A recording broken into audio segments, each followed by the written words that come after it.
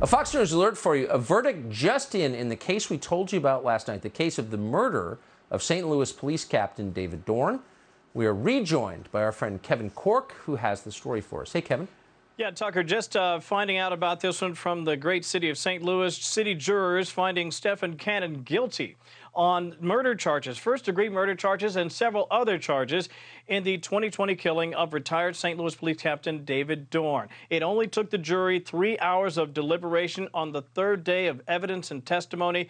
Cannon was the real coward in this circumstance. He crouched down and shot Dorn 10 times as looters attempted to rob Lee's Jewelry and Pawn Shop. Dorn was 77 years old, doing what he could to get out there and make a living and try to save this business, which was under attack. He was murdered senselessly. Tucker? We talked to his widow last night. Kevin Corke, thank you for that update. Appreciate it. You're welcome. Subscribe to the Fox News YouTube channel to catch our nightly opens, stories that are changing the world and changing your life. From Tucker Carlson Tonight.